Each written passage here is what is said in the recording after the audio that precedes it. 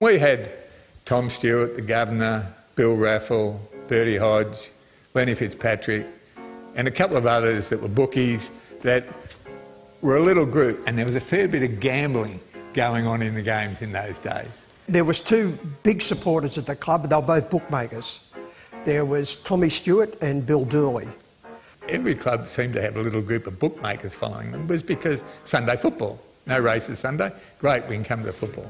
Every time we had a big win, Tommy Stewart, and it would be announced, and he'd just take over. $1,000 for the players, $1,000 for the club. And back in the late 60s, early 70s, that was a lot of money. One day at Port Melbourne, Tom Stewart, the governor, he came to me and he used to talk in racing talk, the way they talk on the racetrack. I'm not a race person, but the way they were. Every time Werribee races were on, we'd go, and Tommy Stewart would always give you over the odds because he fielded as a bookmaker there. He said, we've got a bit of money on this today. Yeah, I thought you might have. He said, I've got pretty good odds. Yeah. He said, there's a monkey in it for the boys if they win. Oh, that's good. That's good. Thanks, mate. That's great. So, okay, I went out.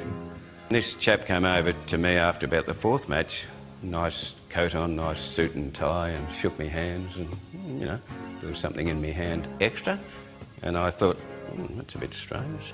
I said to Kelly Brent, he's in the next room. I went into Kelly and said, what's a bloody monkey?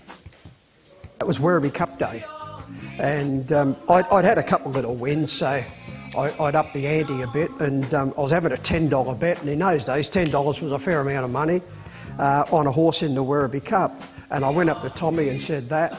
He said, a monkey what? An animal? No, I'm talking money. What's a monkey? He said $500. I said, $500? Bloody $500? Yeah, why? I said, the governor's promised it to the boys if we win. I left it for 5 minutes. I went over to see Max Papley, and I said, oh, Max, don't look now, but that chap over there in the coat and suit and tie just, you know, shook me hands. He said, oh, don't worry about it. I'll tell you later. I forget the name of the horse I wanted to back. Anyway, Tommy says, OK, Harves is having $10 on Brookby Hill, and that wasn't what I'd picked. So I went out and I said, Tom, come back. I said, do you want to tell the boys that before the game? Before they go out? Yeah, why not? So he gets up and he says, boys, we've got a bit going on this today. He says, there's a monkey for you, you can have it, you can use it any way you like if you win. Okay, at 7-2, he had it shown 5-2, and Julie won by 3 lengths, bolted in. And that was the sort of guy he was. But he never did tell me what was going on, but it was extra.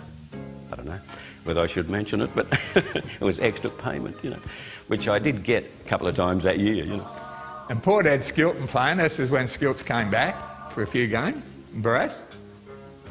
They had a pretty good team, and it was Willie, well, you know, Terry, Willie Port games, and we flogged them at Port. We flogged them. And they got the governor up after the game and they cheered him. It was amazing, just amazing.